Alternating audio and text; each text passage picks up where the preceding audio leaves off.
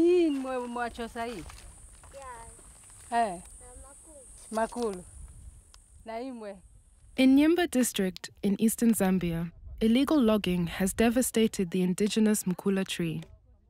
It is illegally traded for use in the furniture, pharmaceutical and gun industries, with a large quantity believed to go to China. We are from Transparency International. We are just talking to the communities about issues of forests. So we got interested. They told us you are waiting to load the logs. Yeah. Okay.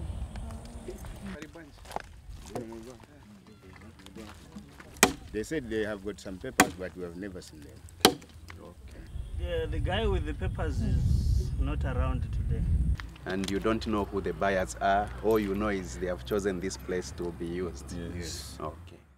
Illegal logging continues because of widespread corruption and the lack of alternative livelihoods for locals who survive by logging. But there is one solution. Under the Red Plus scheme, the community become equal partners in an income-generating project based on conserving the forests. Transparency International Zambia works with local communities to make sure the project is understood and properly monitored by the community. They have a lot of questions. Questions on the boundary, questions on how this money is being distributed, questions on how who should benefit, who should not benefit. It is sometimes the partners who fail to deliver.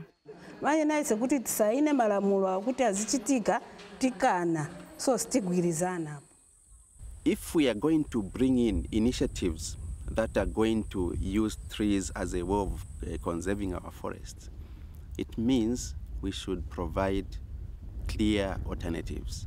And the whole package should be opened so that the community understands it in its totality. Certainly, if you hide certain information from them, you won't get it right. Once they discover, then the illegal logging will not stop, the charcoal burning will not stop. There must be transparency.